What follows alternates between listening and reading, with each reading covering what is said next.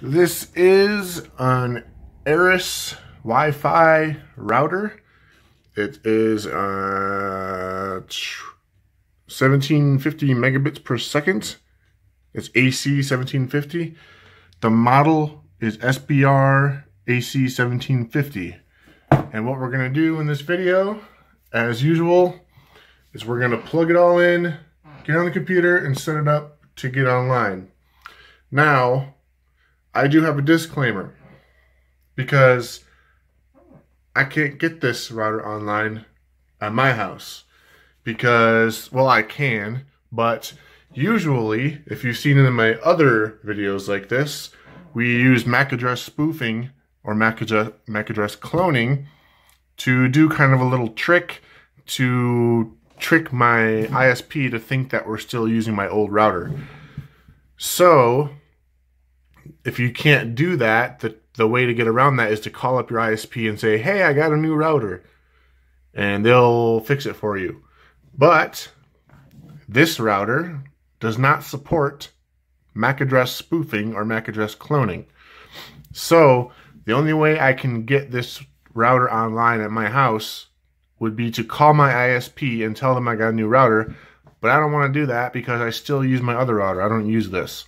So we're not really going to be able to get this router online, but just understand that there's a reason why I'm not doing it, but it's not like no one can do it. It's just there's not a hack. There's not like a way around it. So, I mean, it will still work pretty much as good as any other router. You just can't use MAC address cloning or MAC address spoofing. It's the only, I don't know, it's not even really a downside. It's just a workaround that doesn't exist on this router. So let's just get started. And I always, as usual, start by plugging in the modem. Here's my modem cable, my Cat5 cable. The other end goes to my modem. It's in the other room. This end is going to go in the one port that's different. You see all those ports right there?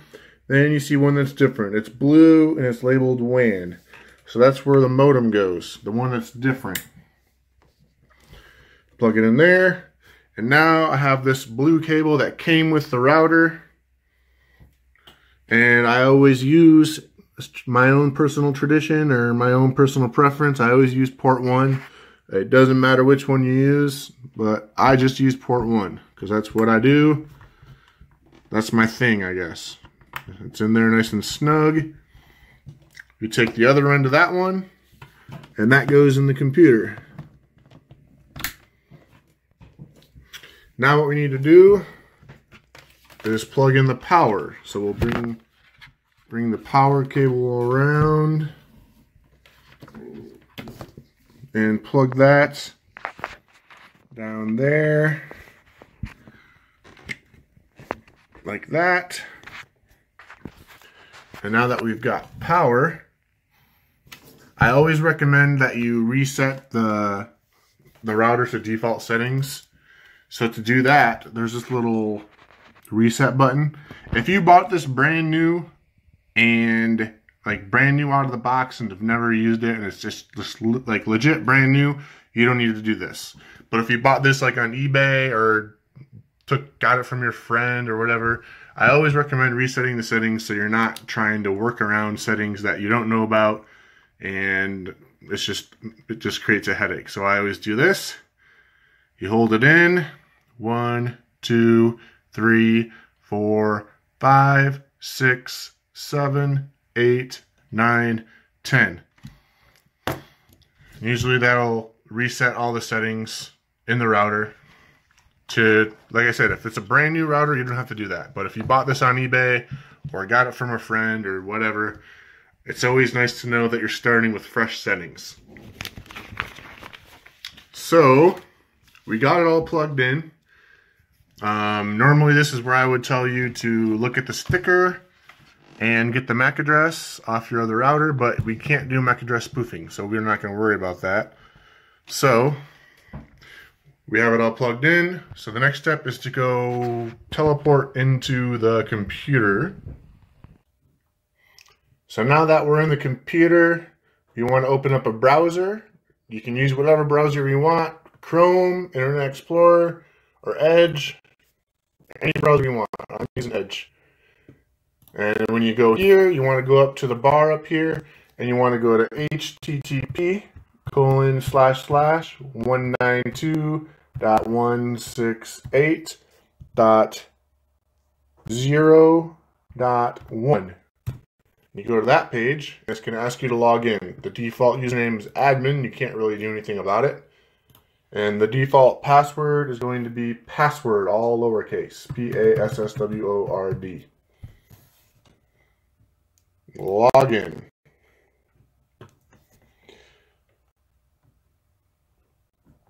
So we're going to launch the Quick Start Wizard. Next. So our SID or SSID, I know some people don't like it when you say SID, but if you watch my videos, you're going to hear me say SID. That's how I refer to it. So that's the name of your network. And then the key that you're going to use to log into your network. So I'm going to use Wi-Fi password 123, just because I don't feel like writing that other one down or memorizing it or anything. So we're going to use Wi-Fi password 123 and next.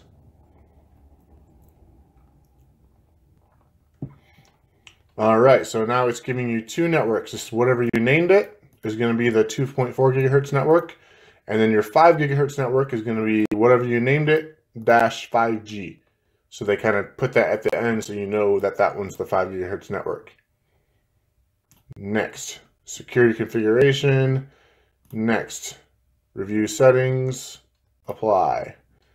Settings applied. Exit. So that's pretty much all you really need to do. That is, you should be able to get online from here, but like I said, I can't do Mac spoof, so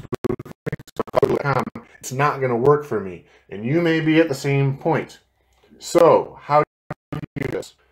You want to call up your internet service provider and tell them that you got a new router. Tell them that you're setting up a new router. Basically, they have to go into their system and reset the MAC address settings and all that. Basically, get rid of your old router settings and put the new. And then they'll either ask you something about your router and put that information in, or they'll just get rid of all those settings and say, okay, try again.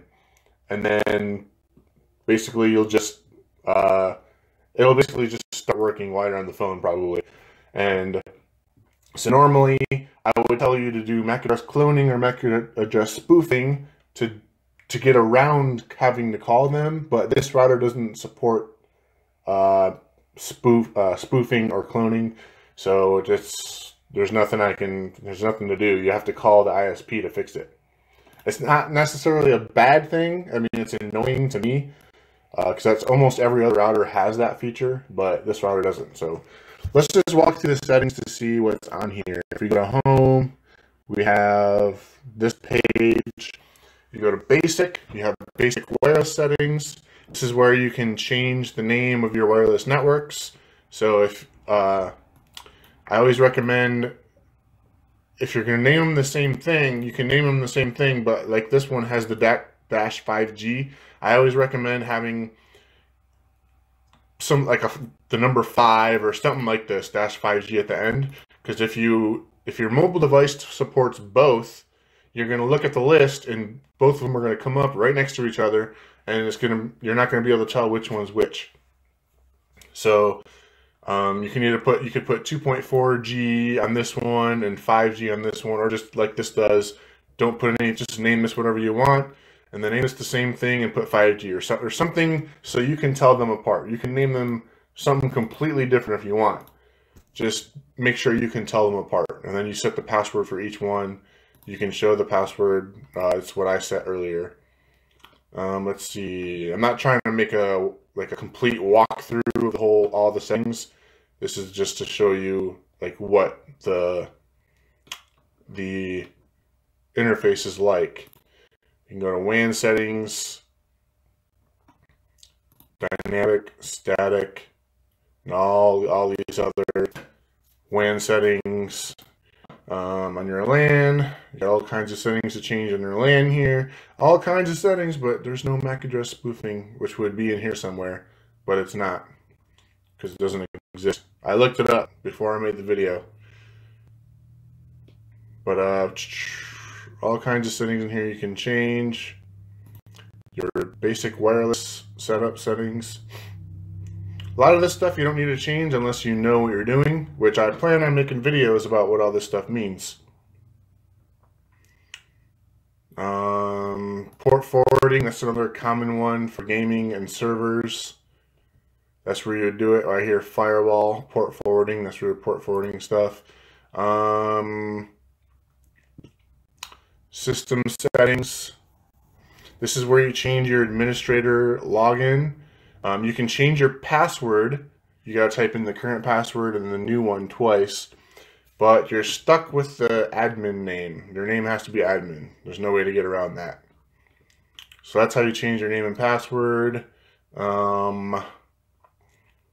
You can restore your settings to default right here. I showed you how to do it with the button in the first part of the video, but you can also do it right here by going to factory default and going to restore default. That's the same as starting everything clear, just like the router's brand new. So here's an overview of, I guess, just how to use the router out page. So a lot of the stuff we went through. Unfortunately, I can't, I could just call my ISP, like I was saying, and tell them I got a new router, but I didn't get, I'm just making the video. I'm not actually using this router. So I'm not going to go through the hassle of calling my ISP and changing it and then changing it back. And then it's just, I'm not going to go through that. But at this point, you should be able to get on the internet. If not, leave me a comment and we'll try to figure it out. I'll try to help you out if you've got this router. I appreciate you watching. I hope you learned something and have a great day. Peace.